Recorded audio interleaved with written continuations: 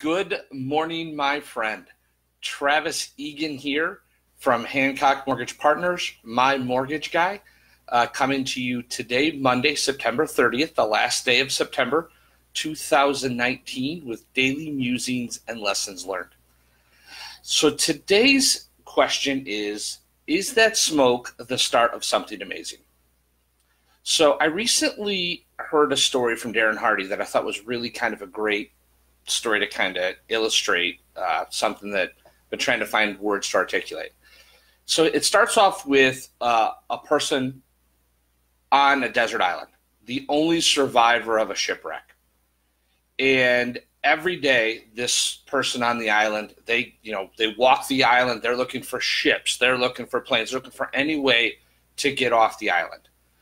And so the person decides to build a hut, right? That they decide to build a hut so they have some protection from the weather and the elements on the island. Build a little fire so they can cook whatever food they find while foraging and scavenging. And so every day he kind of has a morning routine, right? We always talk about morning routines. He gets up and he circles the island 2 or 3 times a day, looking for ships and looking for planes for a way to be saved. Well, after months and months of doing this, he comes back one day to find his hut is on fire. The embers from the fire that he'd started to cook his food, actually some wind had blown and caught the hut on fire. And he was so devastated by this. I mean, he took sand, water, whatever he could find to try to put out the fire, spent hours fighting this fire. Unfortunately, his hut was nothing but rubble at the end of it. And he was super frustrated and literally in that moment lost all hope. And just fell asleep exhausted on the beach from the efforts that he had been putting in.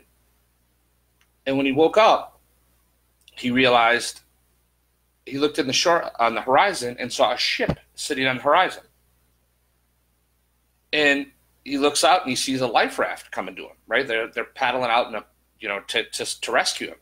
So when he gets onto the ship, the first thing he asks the captain, he says, well, what made you stop and come to this island? Of all the islands, what made you stop to come to this island in the middle of the ocean? And he said, well, it was the smoke from the hut that led us right to you. And what I love about the story is it really says, look, the struggles, the fires, the disappointments, the things that we may be struggling with right now in our daily lives, those might be the exact things that lead to our rescue or lead to our hope or lead to our encouragement. So my encouragement to you today is those struggles that you're going through right now. Look at those struggles and see, is there some beauty? Is there some hope in it that will help lead you onto the next great chapter? So that's my encouragement to you today. Look at your life, see where those areas are that maybe are a bit of a struggle, and see if those are the exact struggles that are going to lead you to your next new opportunity.